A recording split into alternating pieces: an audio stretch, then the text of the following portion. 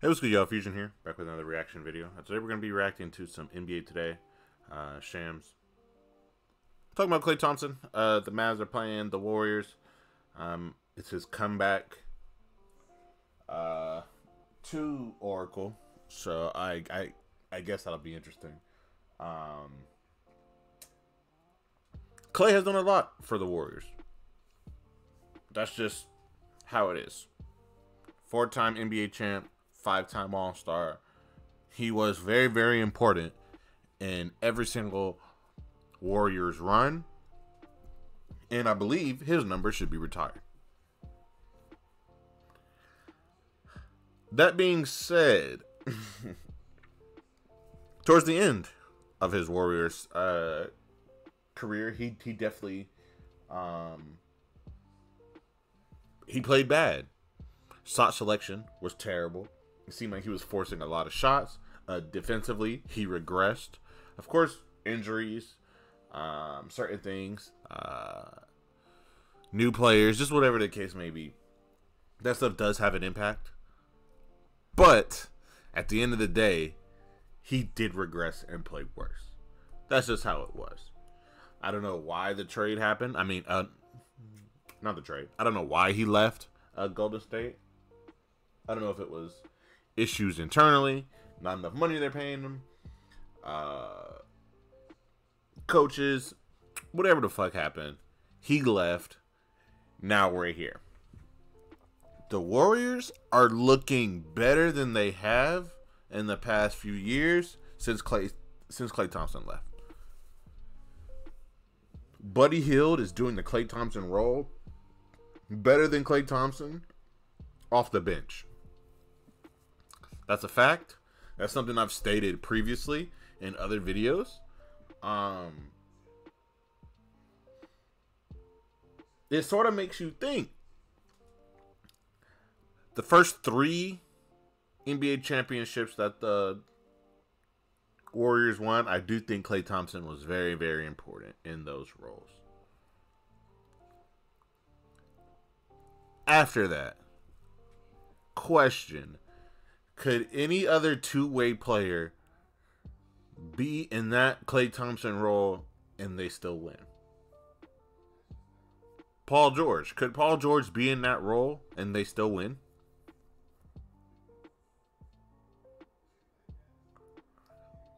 Just a thought. I personally like Klay Thompson. I wish he would have went to the Lakers. I think him being that 2 guard that plays both sides of the ball, a vet, someone who has experience winning. I don't think he'll have a huge role, but if he gives the Lakers 15, 16 points a game, that's exactly what we need. But him going to the Mavs, it makes sense.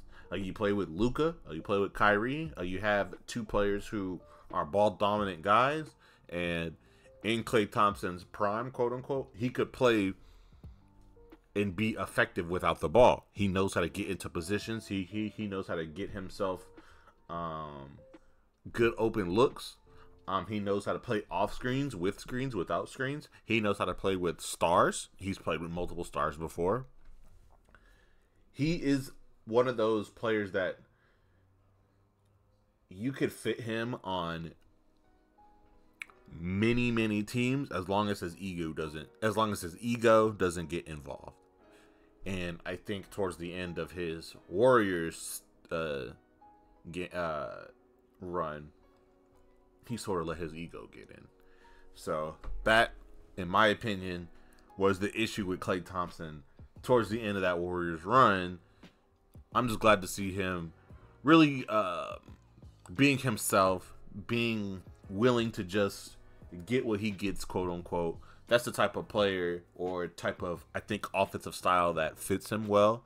It's the, I'll get the open shot, or I'll get a shot just whenever it comes to me. And if Luka can feed into that, if Luka can find him during the playoffs when he does drive and get a kick out, this Mavs team will be even better than they have been. So yeah, those are my quick thoughts on this. But let's go ahead and get started. See what other guys say here. people that you grinded with, obviously. But to me, it's just another regular season game in November. Obviously, there's bigger implications with the NBA Cup. So that's what's on our mind, is in my mind, is just to win that, because I haven't been a part of it yet. I know it's young, but it'd be fun to play for that title. So I think to understand how Klay Thompson is approaching this game, we need to understand where he's sort of coming from here, how things devolved with the Golden State Warriors, Shams. Quick pause. Personally, when it comes to, I've said this before, certain games are statement games. Not every game is the same. Not every game holds the same amount of weight. Yeah, this is the NBA Cup, but even beyond that, even beyond the NBA Cup, there's other implications in certain games. This is one of those games. This is a statement game. If you play 2K, this would be considered a key game. There's multiple key games for every team. When you're in the West, most Western Conference matchups are key games and statement games, because you will be seeing them probably the most in your just like throughout the season. Mavs and Warriors, especially this year, I feel like are very competitive, and this could be Western Conference Final-esque battle. There could be a world where these two teams are in the Western Conference Finals, especially this season, especially how the Warriors have been playing. So this is a time where the Mavs can make a statement and be like, hey, we're here. Or the Warriors can make this statement and be like, we are back. We are the team to beat in the West again. We are back to the best team in the West. That's why I sort of disagree on what Klay Thompson is saying. Of course, he's an NBA player. I am a mid-high school player. So, of course, he may have way more weight on that. But hindsight, but basketball knowledge, but outside perspective, this is a key and important statement game for them. What happened there? At the end in Golden State, both from an on-court role, we know he was in and out of the starting lineup. Yeah. He felt like a little bit of disrespect about how that ended, and then it didn't go the way he wanted from a contractual perspective as well. He was eligible for an extension.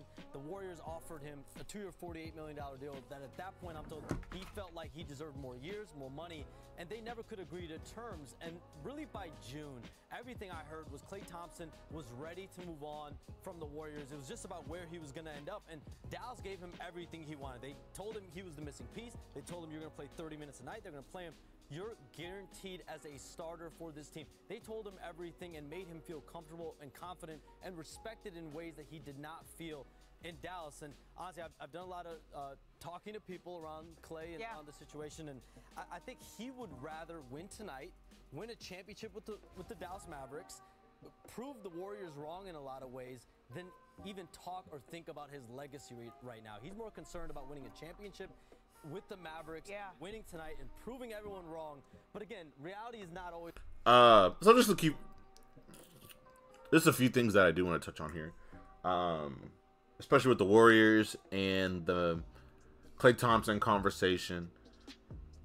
I really didn't look into it. I felt like it was time for that Warriors team to blow up. I personally thought that it was Draymond who was going to leave and not Klay Thompson, but it is what it is. That being said, Klay Thompson at that time was playing bad. He was not a starter. He was having, he was doing 6-man style gameplay. Very Jordan Poole tendency-esque gameplay. He's going, taking horrible shots, horrible shot selection, breaking up plays when they didn't need to. Body language was sort of negative. There were times where you'd watch Klay Thompson and be like, is that Klay? Or is that other fat nigga that was playing Klay in that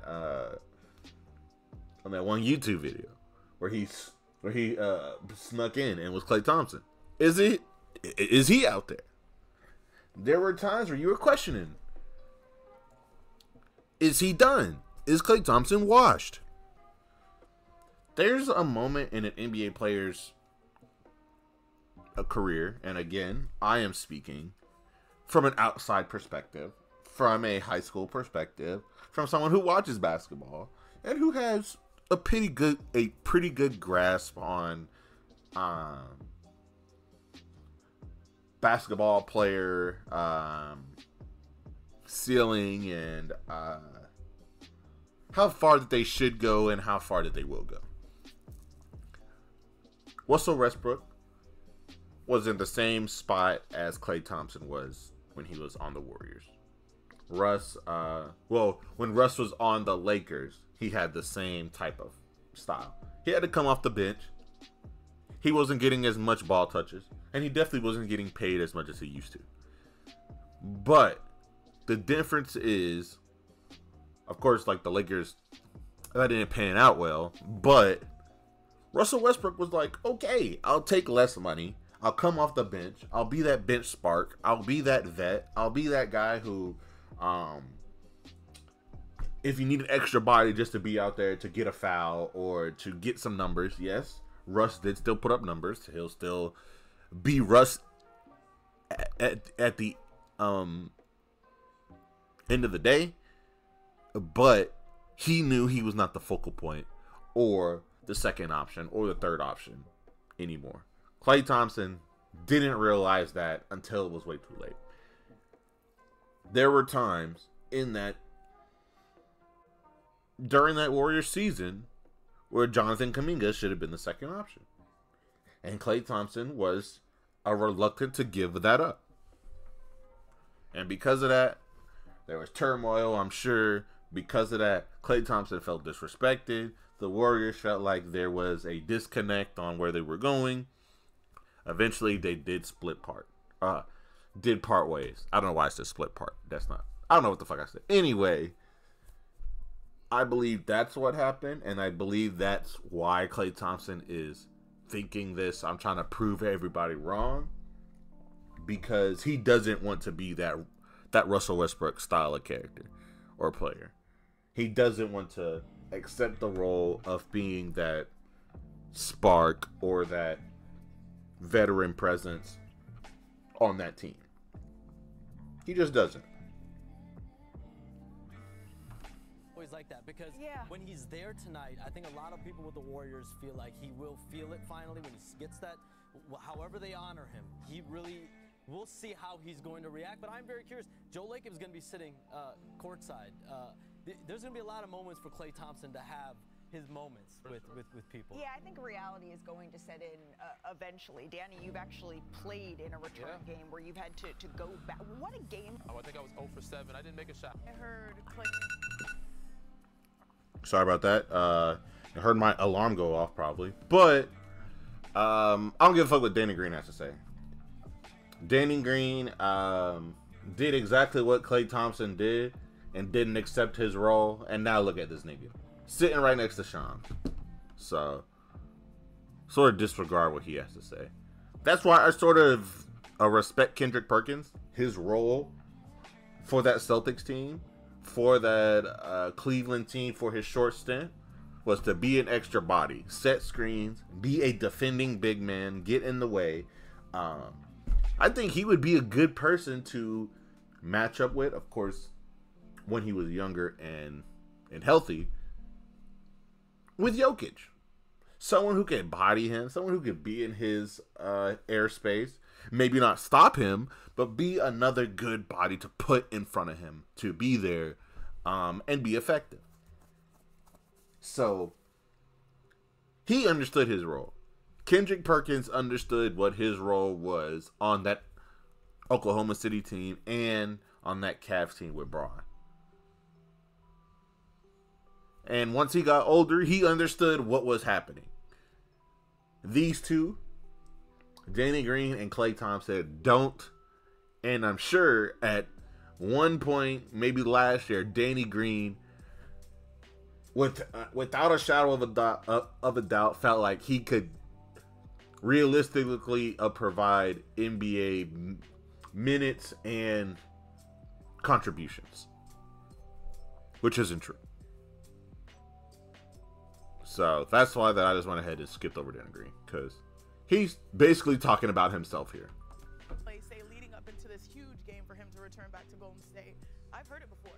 Where? My sister actually had a similar situation, but you know, not when it comes to teams not really wanting or making great offers. My sister had a great offer to go back to the Los Angeles Sparks. She was with them for 12 years, but she decided to go to the Seattle Storm. And when she went to Seattle, she had to play the Sparks in the preseason. And I remember going into that game, because I'm a little sis, I'm always her hype woman. And going into that matchup, I basically was like, Nneka, like, you're playing the Sparks, right. It's a lot. She's like, no, it's just another game, it's okay, it's preseason. But when she went and played, I knew it was a little bit more difficult than what she led on. Right. And I think as athletes, you compartmentalize things to be able to perform, but some things are just a lot. Going back to a place that was home. My sister won 1 championship with the Sparks. He has won 4 with Golden State. So you can say all those words, those emotions are going to come back. My sister was grateful that it was preseason, because when it came to regular season, she got them buckets. Let me tell you, that first matchup, she got buckets. But for Klay, it's a different scenario, but I do feel like it's the same emotions. And when you don't acknowledge them, sometimes it doesn't really help you. You were there. You were an icon. This was a dynasty. When you let yourself feel that, then it feels like you're already ready for that environment. So I'm wishing him the best. I hope that he embraces it. Yeah, I agree. Again, there's only a certain amount of this that I can really speak to, and to be frank, for you guys to really like see it and for you to take me serious. I'm not an NBA player. I'm not a great basketball player. My role in high school was to play defense, get rebounds, set screens, block shots, and maybe hit a mid-range jumper every so often. That was my role. So I understand that. But this is a different game. NBA players, and I think that sort of is the detriment. It sort of makes it worse for them.